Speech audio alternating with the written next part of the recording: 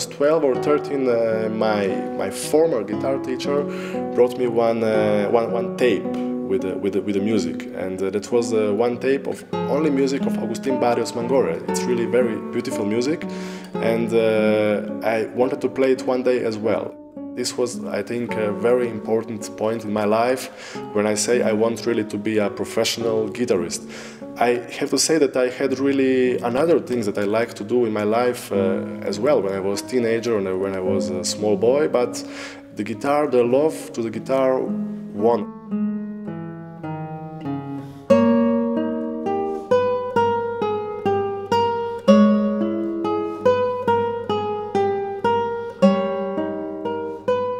When I came from Bosnia, I will say I was a quite free player. Yeah? I learned their technique, I learned their how to play musically. Yeah? And when I came here, it was a very important point in my life.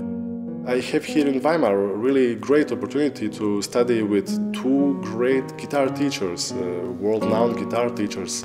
And the first one is Thomas Müller-Pering. I was studying 4 years with him. And my present teacher now is Ricardo Gallenda.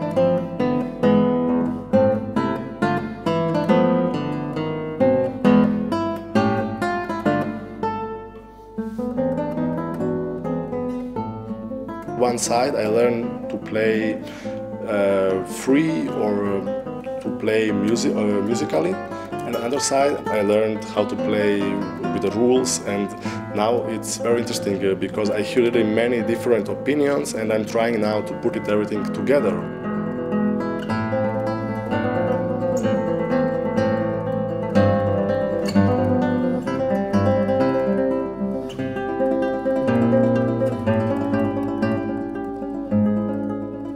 Until today, I'm a prize winner, I will say, of 25 international guitar prizes. I won 9 first prizes, and just a few days ago I came back from a very big international guitar competition that was held in Tokyo, in Japan, where I won a first prize. So it's always different because, as I said now, sometimes for competitions you have to prepare maybe 3 rounds of only obligatory music.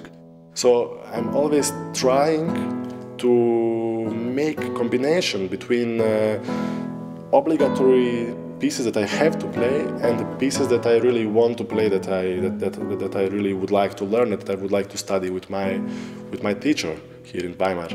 And for example, now for a Concertgebouw concert, I'm going to play pieces that I'm really loving.